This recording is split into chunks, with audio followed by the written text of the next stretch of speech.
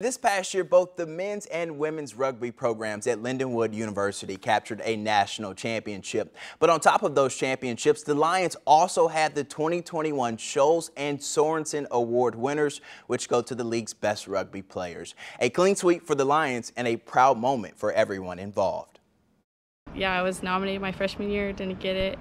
And now to get it my senior year, that's pretty cool, full circle. Everybody came back with fuel to the fire. We weren't able to compete last year due to COVID, so a lot of the people were coming back with something to prove.